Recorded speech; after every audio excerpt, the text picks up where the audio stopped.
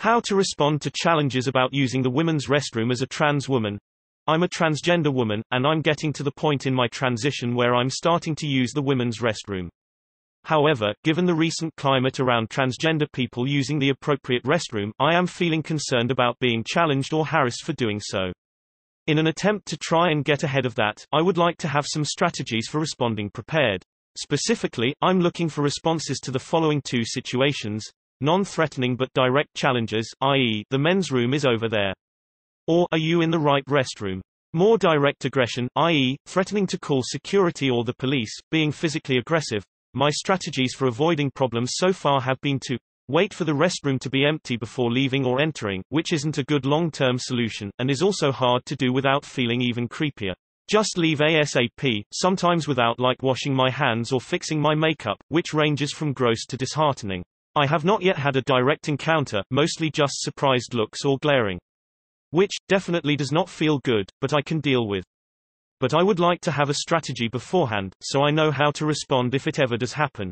My goals for any response, in order of importance, would be to keep myself safe, still use the restroom, avoid getting authorities involved, employees, security, or police, assume that any option involving using another restroom is unavailable, and I can't wait.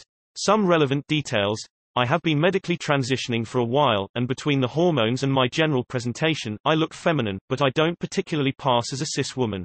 My ID has my gender listed as female. There's no such thing as a legal gender, but in as far as there is, I am legally a woman. Where I live, there are no laws explicitly banning transgender people from using the restroom appropriate to their gender, but also no laws explicitly protecting us. It's kind of a gray area.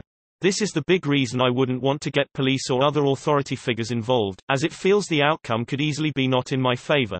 My advice is to remember that we prime others for how to react to us to some degree. What I mean is that the greatest thing you can do to reduce the chances of this happening at all by simply acting like you belong, which isn't about passing or not. The science on this is extensive and dense, but a good place to start would be Cialdini's 6 principles of influence. Many of these principles can be utilized in creative ways, but specifically in this case the principle of authority.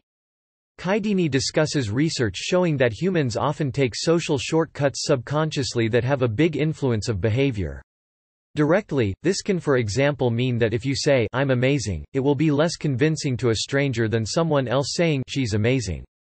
This can be applied less directly for the same effect, for example by speaking first to someone who looks like they might stop you and say, "Excuse me, the security guard told me the men's bathroom was this way."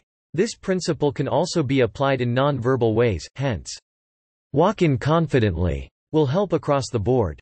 For more extensive look at the non-ethical applications of this principle, I recommend reading up on the World War II-era Milgram shock experiment, where in short, simply based on wearing a lab coat and being perceived as an authority both visually, i.e. uniform, and in attitude, i.e. confidence, psychologists were able to simply order subjects to take actions they thought would lead to an innocent person's death without threatening the subject with anything similar, just based on the principle of authority. This is the same principle pick-up artists use to manipulate and control behavior. If you head for the bathroom like you belong there, rather than nervously sneaking in, you cut your chances of negative interaction significantly.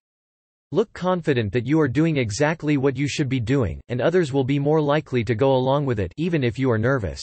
If this fails, did they actually attempt to stop you in some way? Move to block you or stand in a doorway?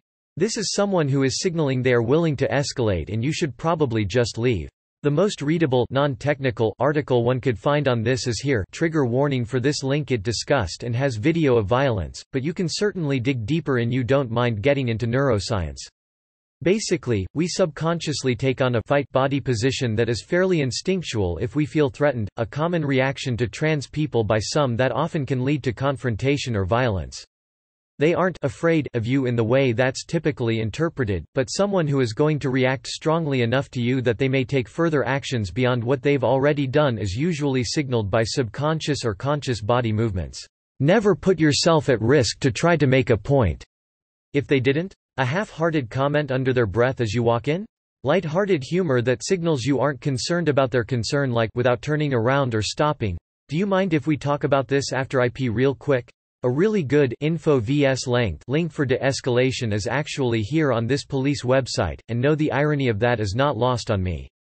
De-escalation can also be interpreted by the authority principle of Kaidini both non-verbally and directly, as in, do I need to get a security guard? Whether you think that security guard would have your back or not, the implication that you are confident an authority figure on your side will give an aggressive person a reason to accept de-escalation even if it may not be true.